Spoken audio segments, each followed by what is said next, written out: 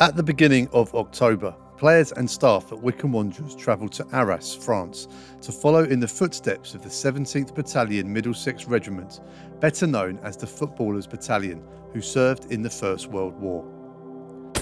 Following the outbreak of the Great War in 1914, local and national newspapers began to challenge the continuation of football during a time of national crisis. Professional players were under scrutiny by the press for prioritising their own self-interests of playing matches rather than fighting on the front line. As a result, in December 1914, a meeting was held and the idea of a footballers' battalion was raised and put into action, enlisting 35 professional footballers straight away.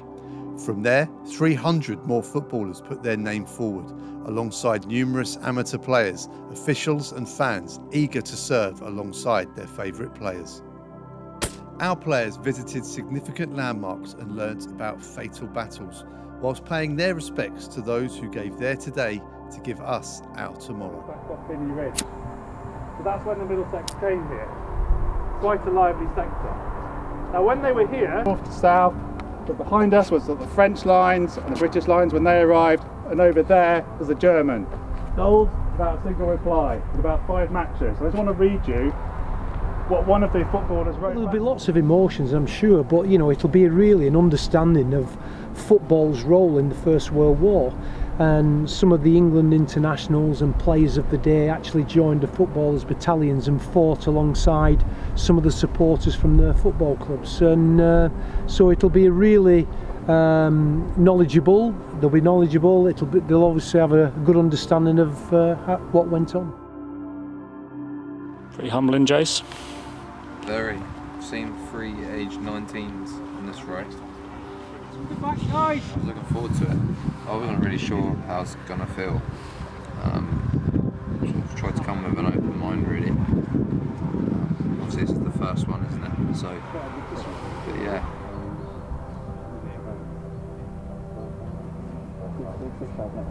Good to get into the army, because you had to be 16. You had 14, 15-year-olds that applied just so they could.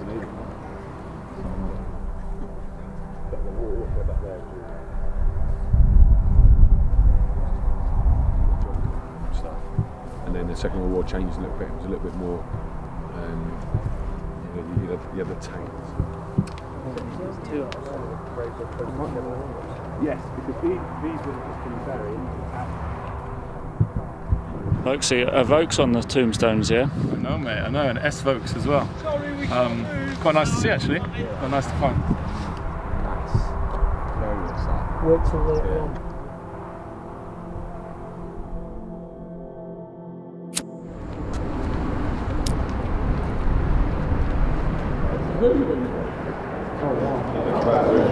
We stayed at home, mate.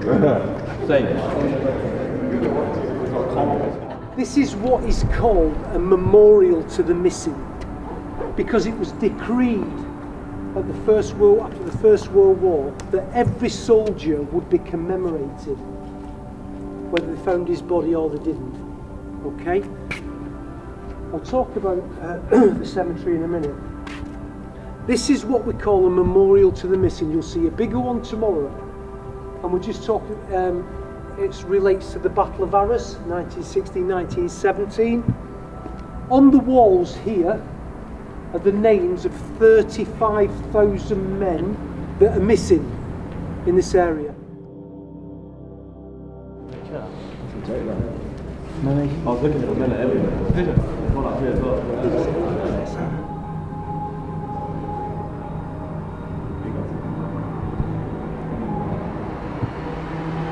I've lost it now, do you? Northumberland. Oh, there.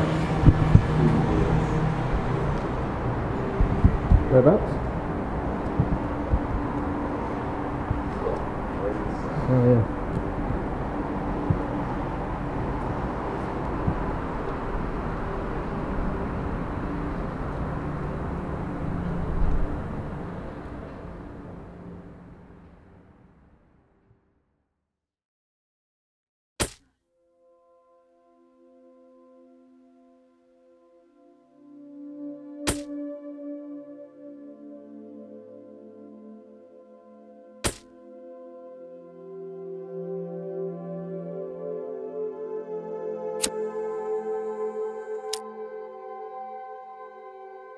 On day 2, the team were up at the crack of dawn on an eerie autumn morning to put themselves in the shoes of the soldiers who were victims of one of the deadliest battles of not only the Great War, but in British military history, the Battle of the Somme.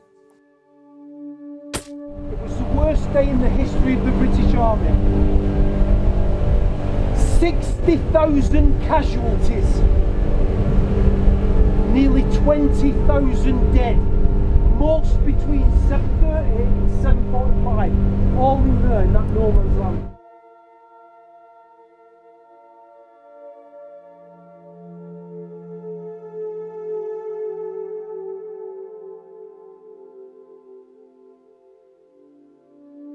And the size of the hole, like one particularly big one, it's just crazy to see it. Do you know what I mean? Things like the stick.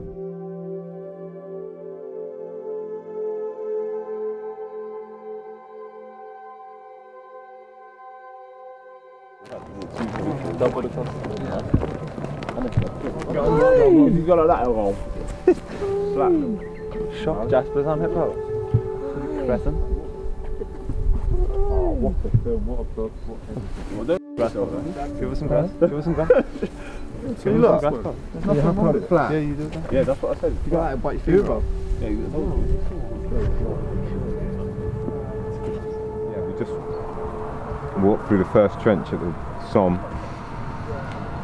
Just looking up and seeing the ridge at the top, obviously with the Germans that were fighting on the other side. It's quite insightful to see. And now we're at a grave site. We saw quite a few yesterday where there's 40,000 odd people. So yeah, it's just a lot to take in, to be honest.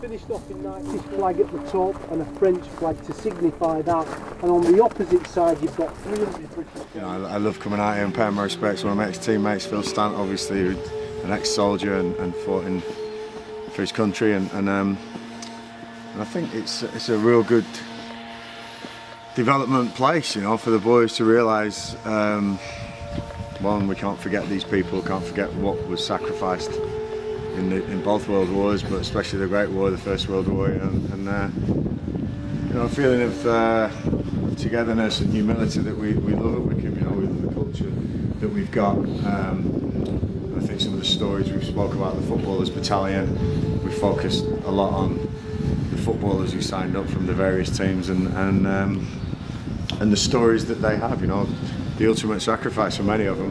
Boys, yeah.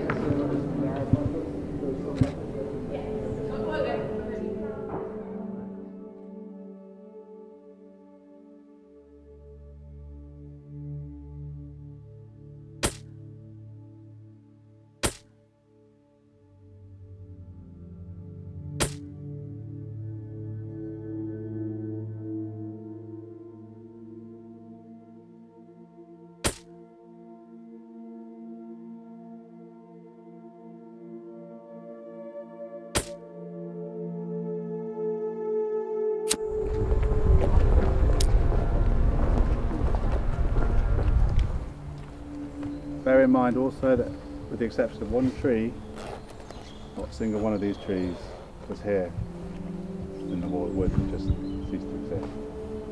I'm going to pick it up. That's this. You can't believe it's the same place, can you? It's chaos. It's like now, it's absolutely gorgeous. Like, it's beautiful. We're in Delver Wood here, and everything was destroyed by one tree, which is the one behind me here. And now to see something beautiful come out of something so terrible, it's something quite strange, a bit spooky about it. But the whole experience has been amazing, and kind of a bit breathtaking at times. It's tough to take in, but no, really, really enjoyed it. It's been a great couple of days.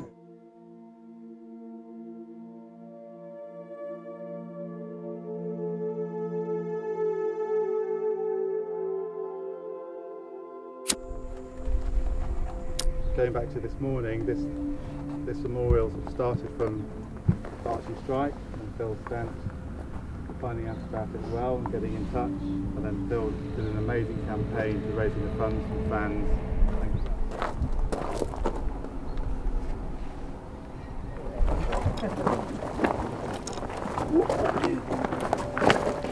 There.